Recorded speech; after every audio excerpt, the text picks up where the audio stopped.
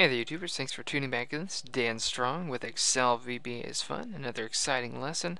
This is something that you might want to do if you have a lot of worksheet tabs, especially over time. And let's say you generate a report using a user form or whatever, and let's say that it looks like this report here. Just a simple list of things with some numbers with them, and maybe a chart is generated or something. And whenever you're done with that report, you don't want to look at it anymore, right? So what do? You click away. But maybe then you still have 20 tabs open and you don't want to see that. Maybe you just want to see like your home screen, or maybe just your first 3 or your main couple tabs, or whatever you like to do. But anyway, what we're going to show you how to do is to automatically hide, as if I was right clicking going to hide on a worksheet. Oops, I need to unhide this one, and I need to unhide this one. Now here's how we do that. We're basically, whenever I click here, it's going to make this hide this report go away. So it's real easy.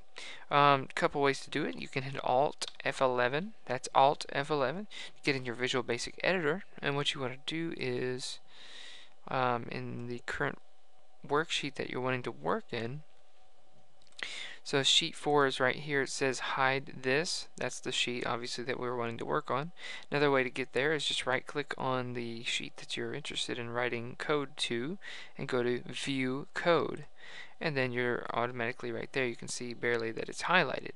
So now, instead of just writing a general procedure, a general sub-procedure, you're actually going to do a worksheet event. So click on here and go to worksheet instead of a general code.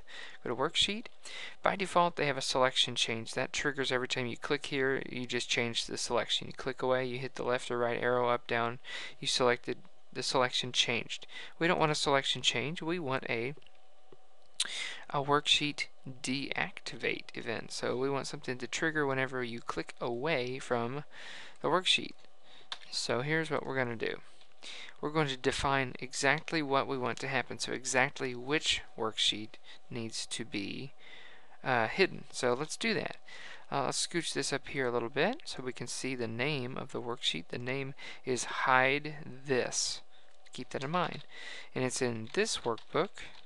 So we're going to say this workbook dot sheets, open parentheses, and we'll put our open quotes, and the name of the sheet is Hide This, in quote in parentheses. And then so we have this worksheet, and then more specifically this sheet called Hide This, and then we want to say dot visible equals false, and I'll put an apostrophe for my comment that says hides the worksheet. Okay, so this workbook dot sheets hide this dot visible equals false when that worksheet is deactivated, because remember, this is the particular worksheet that we put that event in. So watch this. When I click away, it's automatically hidden itself. Did you see that?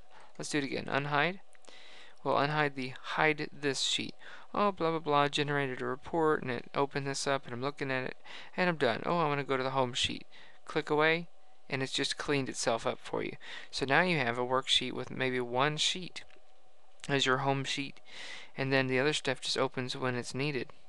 You know, you have a visible equals true thing on maybe the other ones. So that's pretty much it. That's how you automatically hide a report or a sheet or just any worksheet, I guess, that you like. So thanks for watching, and God bless.